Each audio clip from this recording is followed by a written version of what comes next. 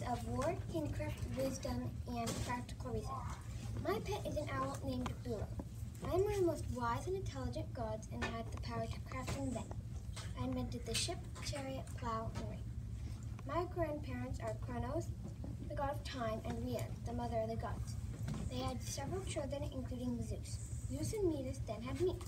My siblings are Ares, Apollo, Artemis, Aphrodite, Hermes, and Dionysus. I never ended up having a biological child, but did adopt a child named Eryxthanias.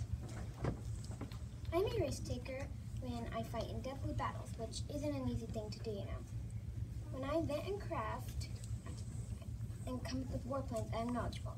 Lastly, I'm caring when I give scared warriors courage to fight. I made to be a little bit more controlled, though. Once I turned Arachne into a spider because she made me mad, and I turned Medusa into a hideous hag with pale green skin and snakes' hair because she and Poseidon had an affair in my own temple. My symbols are the spear, the distaff, a tool for spinning, and the aegis, a shield of goat skin that Medusa's head was attached to frighten enemies.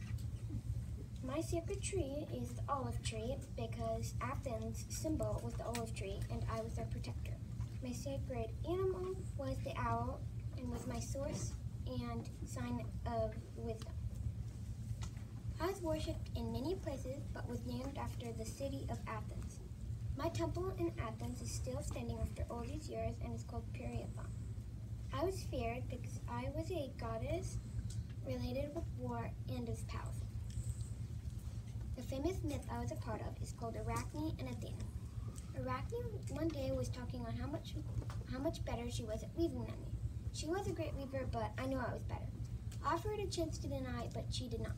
Instead, she challenged me to a weaving battle. I said yes. I wove a tapestry of the fate of mortals who faced the gods. Arachne, however, wove the fate of mortals who were victimized by the gods for no reason. This made me mad. So mad that I turned Arachne into a spider so she'd be forced to weave for the rest of her life.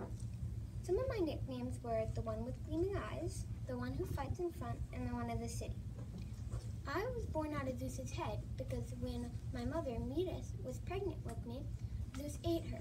He did this because he feared that I would be more powerful than him since I was his second child. I ended up being born out of his head.